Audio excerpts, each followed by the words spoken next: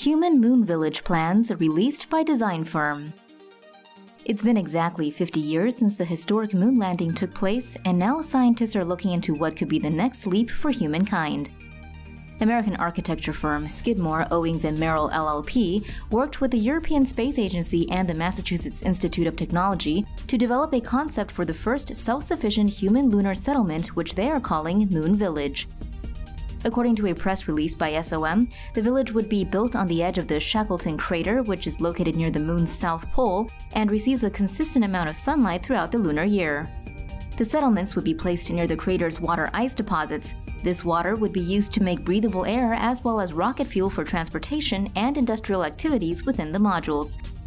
Each inflatable module would be interconnected by pressurized walkways and have up to 4 floors, which include workspaces, residential areas, as well as life support and environmental systems built inside a protective shell made of regolith.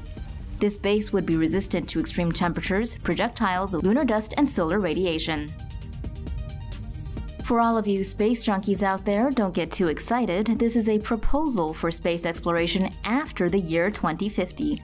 Regardless, humans on the moon again? Ain't that exciting?